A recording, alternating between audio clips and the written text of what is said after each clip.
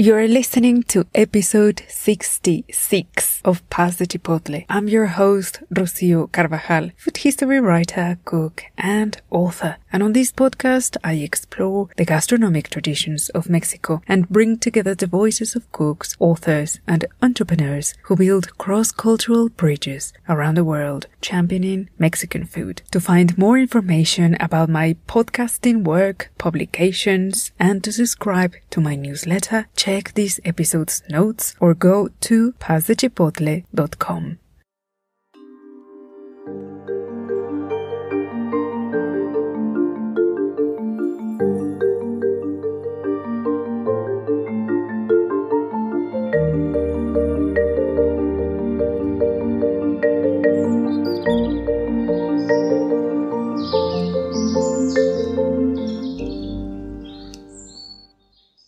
Hello, my friends! As promised, I prepared a little episode, which incidentally will be the last of 2020, but not the end of season 5, which will resume next year. Today, I want to share some reflections and make a balance about what has happened in 10 years since Mexican cuisine was included in UNESCO's list of intangible cultural heritage, and giving you some context about it and why it is particularly significant for Mexico. Also, I will give you some enticing highlights of the irresistible selection of titles that you will find in my Mexican-inspired Christmas wish list.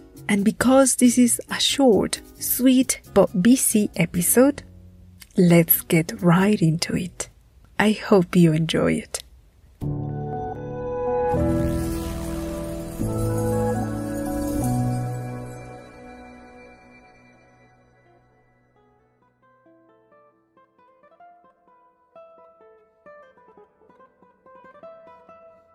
Here on the show, you have heard me talk about the fact that Mexican food is listed as cultural heritage. And because I know you are always on the look for interesting facts, I thought this was precisely the right time to take a closer look into this, so it makes better sense for you when you read or hear about this.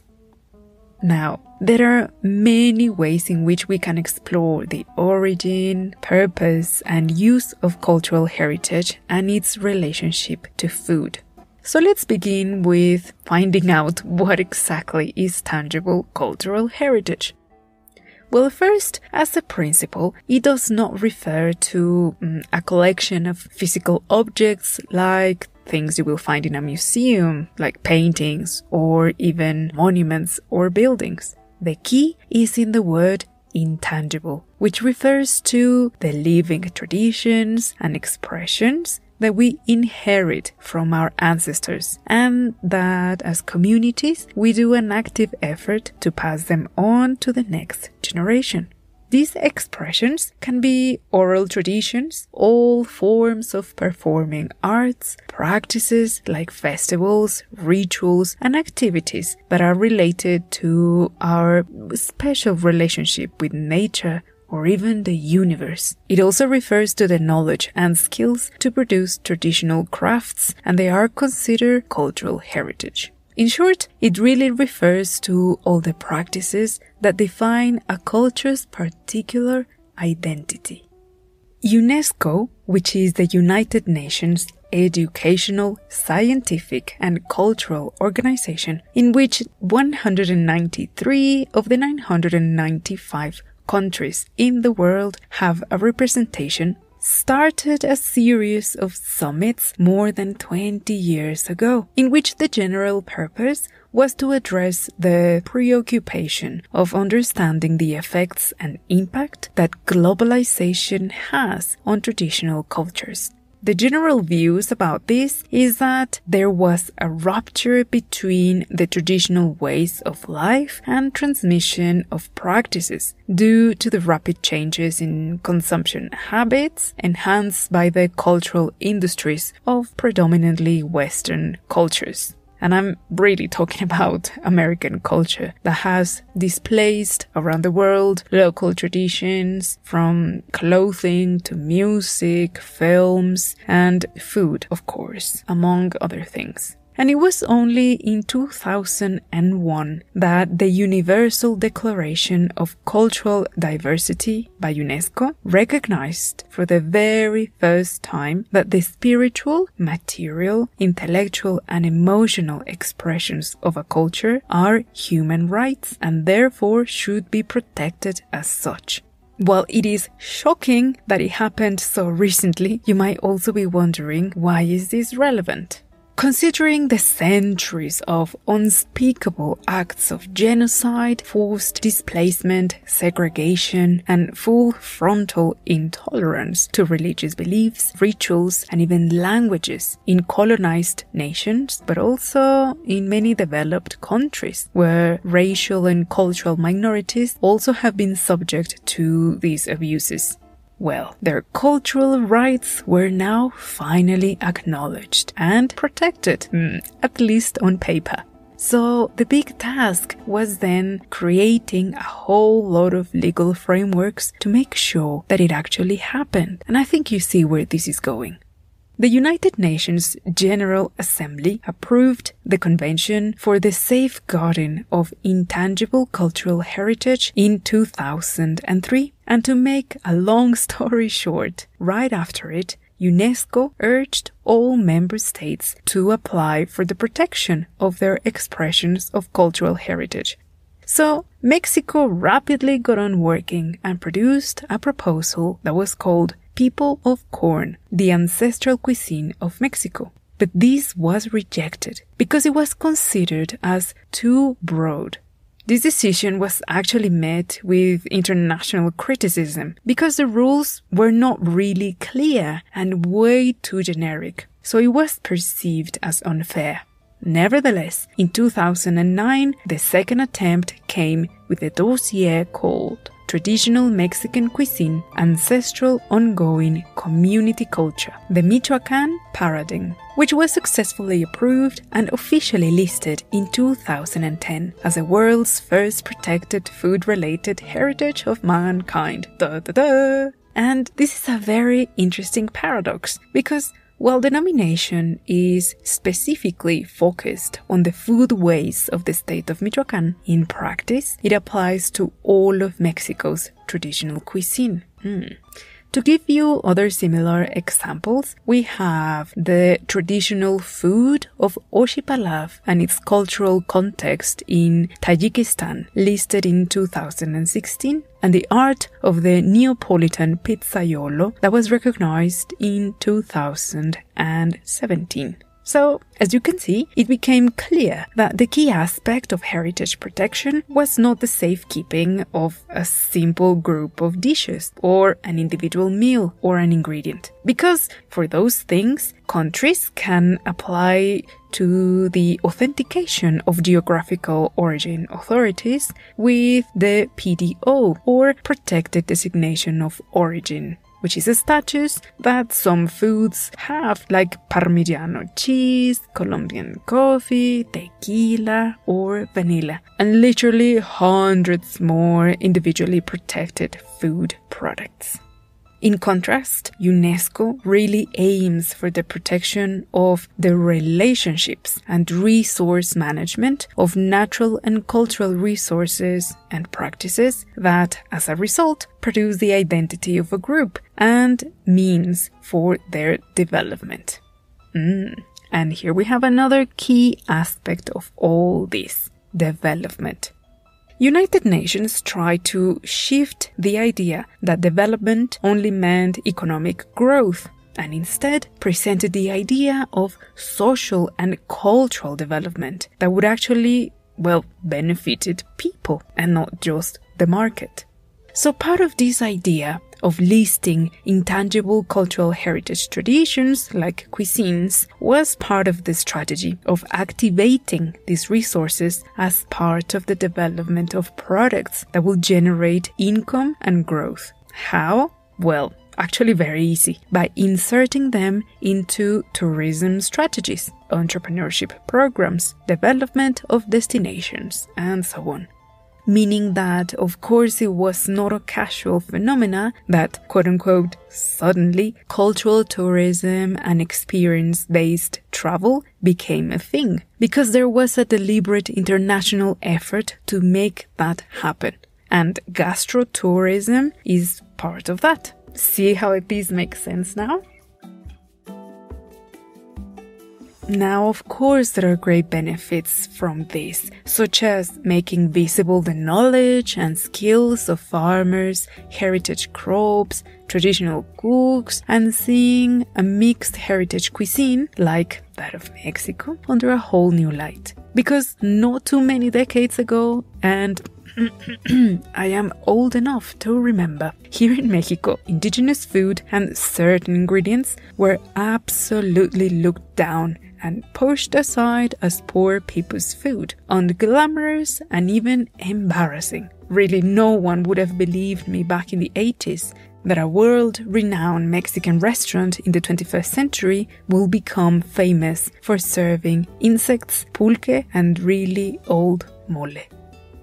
After 500 years of dealing with the aftermath of the Spanish conquest, food became a wonderful vehicle to start healing our relationship with our mixed heritage and educating ourselves about our ancient traditions. And this is an amazing thing. However, not everybody agrees with the simplistic view of seeing culture as a commodity. And of course, this is a very complex and prickly topic that has kept social researchers busy for at least a couple of decades. And we can identify 3 different groups of attitudes towards the status of food as a cultural heritage and its use as a means for development. So let's see what these perspectives are all about. So we have one group that sees these phenomena as a really good way of recognizing traditions, and they are quite positive about the use of mythologies of food, and they are very okay with the romanticized way that it is presented and the way we talk about our ancestral foodways. Another group thinks that the way the government, institutions, and tourism industry present a very simplistic idea of our culinary traditions is simply wrong, because they paint a Disneyfied version of it. And that really has to do with the way outside Mexico there is also a simplification and really misrepresentation of our cuisine, even going as far as creating stereotypes of a country where people ride horses, wear mariachi costumes, and drink tequila while eating tacos all day. Well, the third group represents a segment of the food industry that has revisited Mexican foodways and traditional dishes by giving them a sort of reinvention. But some might say it is whitewashing, because this is done with the use of classic French culinary techniques that make this food more appealing to an upper-class type of consumer. In this category is where we find the so-called New Mexican cuisine restaurants, also author cuisine food and native cuisine. Their stylish versions are almost unrecognizable from the original dishes, and often restaurateurs use crafts, textiles, music, and other things as props for marketing and ambience. Some might even go as far as dressing up their staff with pseudo-traditional clothes and have ladies making tortillas right on the spot to legitimize the authenticity of the place, which, as you can imagine, draws a lot of criticism. So, which is the answer, Rocio, you might be wondering?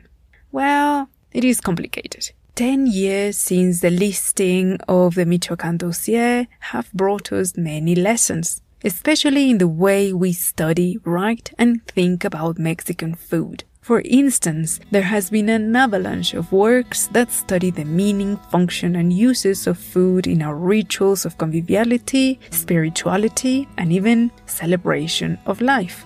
We have also gained more understanding by distinguishing the many culinary roots of our cuisine that can link it directly to Sephardic Jewish and Arabic foods. The important legacy of African foodways has also been recognized, and we are more aware than ever of our connection with the Far East that is very present in the delicious spices that enrich our dishes. And ultimately, we have understood that ours is the best expression of culinary ingenuity and fusion. We have come to recognize and value the overlooked knowledge and skills of traditional cooks, the importance of ancient techniques, and the ritualistic function of ingredients. And finally, we are learning to create new ways to harvest from our past and build new traditions without appropriating the practices of our own people.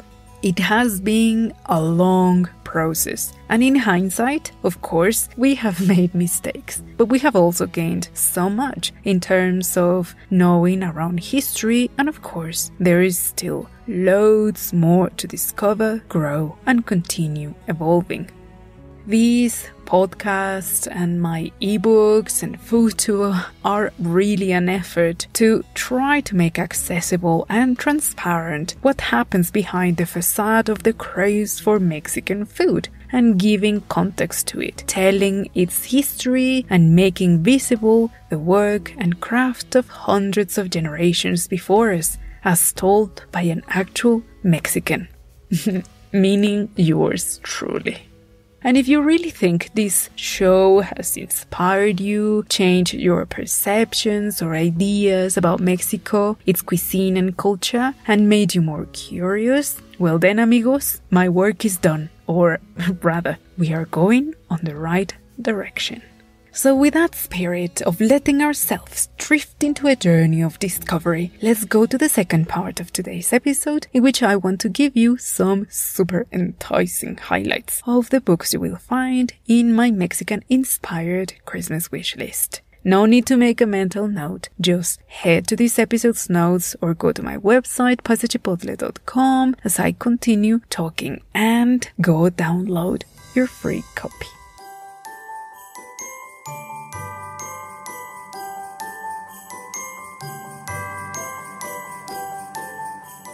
I absolutely believe that inspiration is not a mythical muse that comes every now and then, but rather the result of an attitude that allows us to keep our eyes open and ready to be surprised by the most unexpected situations. In the section Inspiring Cookbooks, you will find new and classic titles of cookbooks, and one of my all-time favorite from which I have cooked almost every recipe again and again, and that is Frida's Fiestas, Recipes and Reminiscences of Life with Frida Kahlo. This book was written by Guadalupe Rivera Marin, one of the many children of Diego Rivera, but the only one of them who actually developed an intimate relationship with Frida when she got married to Diego.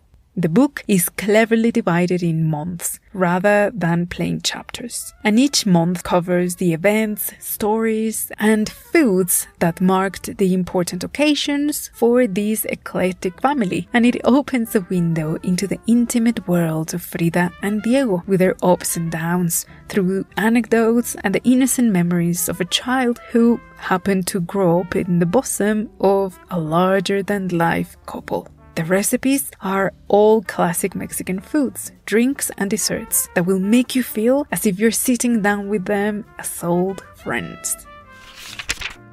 Road to Mexico is a fascinating book by Rick Stein, who is a very well-known and loved cook and restaurateur in Britain. He created this book as a way to retrace his footsteps after the first trip he made to Mexico many years ago. This book is actually best enjoyed with the TV series of the same name, in which Ricky shows a brilliant attitude towards other cultures, which is one of utter respect careful approach, and he does put a big effort in framing the cultural significance and function of food and why it is special and meaningful. I absolutely enjoyed the series and have also cooked quite a few dishes from this beautiful book. I also feature books by Yvette Marquez Sharpnack and her mischievous Latin-inspired cocktails, Meli Martinez's debut cookbook, The Mexican Home Kitchen, which you have already heard all about in my previous episode, and Fanny Gerson's James Beard-nominated cookbook, My Sweet Mexico. There is a special section in the catalog featuring them with links to their social media and also a link to listen to their interviews on Pasta Chipotle. I have a page almost entirely dedicated to Diana Kennedy's books like Oaxaca al Gusto and The Art of Mexican Cooking, which of course goes hand in hand with my other recommendation, Elizabeth Carroll's documentary Diana Kennedy, Nothing Fancy, also featured on the podcast. As Dr. Martin Luther King said, "We are not makers of history, we are made by history." In the section called Gastronomic Reads, you will find many of the books I have recommended and used over the years to document some of the episodes. You will find titles like Rituals of Corn, Cultivation and Culture of Cacao in Mexico, and a gorgeous mammoth of a book called Alcohol and Nationhood in 19th Century Mexico, which explores the construction of Mexico's cultural identity and the class and race tensions manifested through alcohol consumption. This book was written by Dr. Deborah Tonner, an alcohol historian from the University of Leicester in England, and a friend with whom I have shared lovely food-related projects and was a guest of the show a few years ago. Now, when it comes to arts, Mexico is but an infinite source of inspiration for painters, photographers, and architects who have created well-renowned styles and iconic works, such as photographer Lola Álvarez Bravo, who captured intimate portraits and scenes in Oaxaca in the early decades of the 20th century. Another book is by Mariana Jampolsky that captured the fascinating moments of human connection and intimacy in rural Mexico. And of course, I had to include the gorgeous book by anthropologist Suzanne Barbesar, Frida Kahlo at Home, which will take you into a journey discovering the many layers of history of the iconic Casa Azul and how Frida made of it a self-contained creative universe.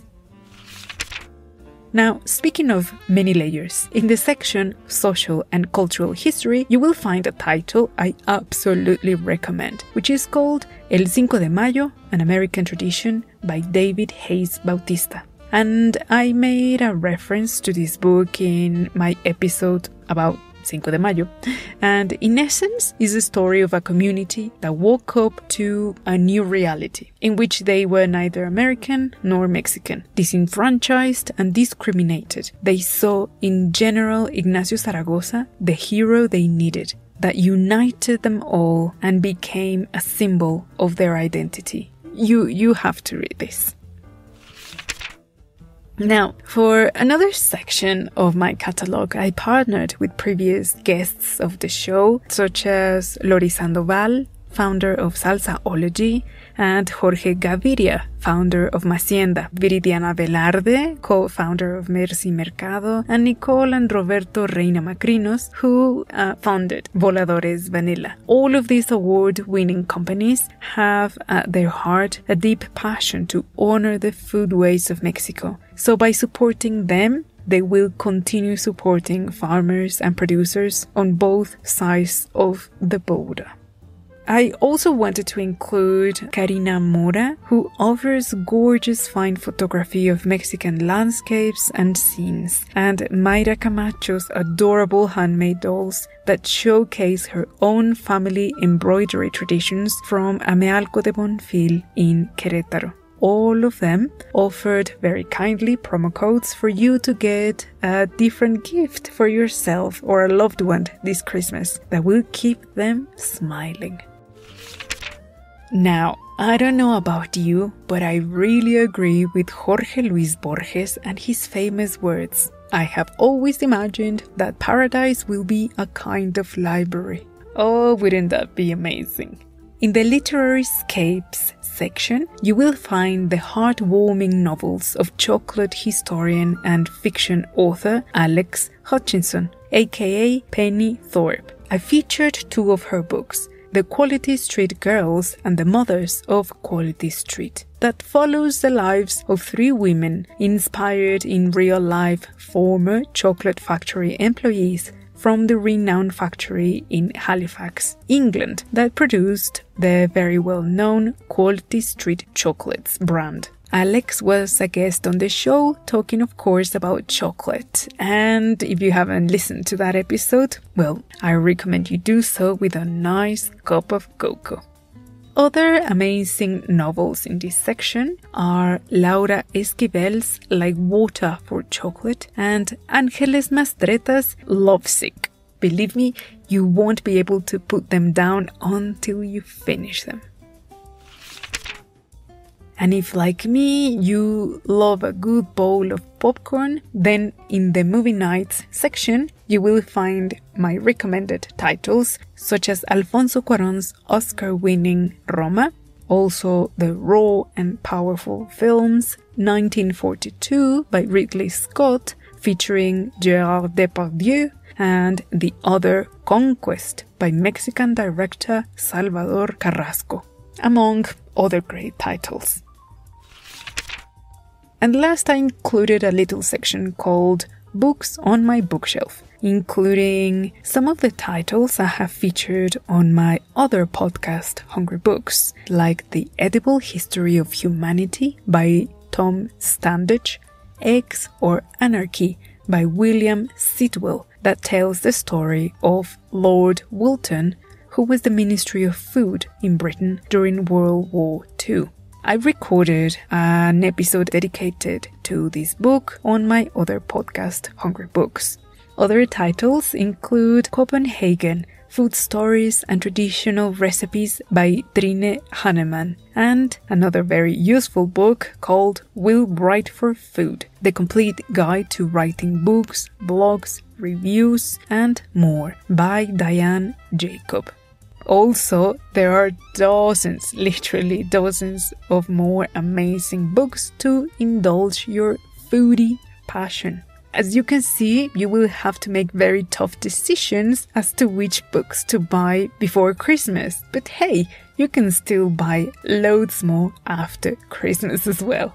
Oh, and I almost forgot. I have also included special promo codes with discounts for you to get my ebooks with a reduced price. So go and treat yourselves. Now, before I say my final goodbyes of the year, I really want to take a moment to say a heartfelt thank you. Thank you for another year together. Thank you to all of you who have recently discovered the show and have reached out on social media. It is so nice to have met you. And of course, to longtime supporters, I couldn't do this without you. Also, I had the privilege this year to be invited to offer lectures on different topics like the history of Mexican markets for the Brentwood, New York Library. Thank you, Peter Gard, for making it happen. I gave a super fun lecture on Mexican chiles to the students of the class, from texts to table, of the Department of Romance, Languages and Literatures of the University of Notre Dame, Indiana. Thank you, Dr. Vanessa Miseres. You are a star. Also, I gave a slightly different lecture called A Path to Creating Impact with Your Research Outside Academia, specially designed for the students of the course on food, culture, and writing in the early modern Spanish Atlantic. Thank you, soon-to-be Dr. Daniela Gutierrez, for challenging your students to pursue different projects.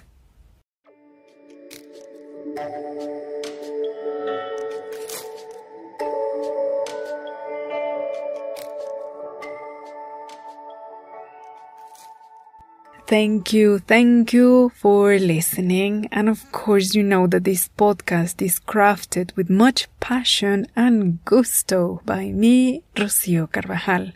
And as this roller coaster of a year comes to an end, let's not forget that in the face of fear and uncertainty, we have turned to compassion and kindness, to hug each other with our words and deeds, and to be a source of strength to those around us. I look forward sharing another year of discoveries, adventures, tales, and conversations about Mexico's wondrous culinary traditions with you. I hope my work can continue bringing you joy and inspiration into your life.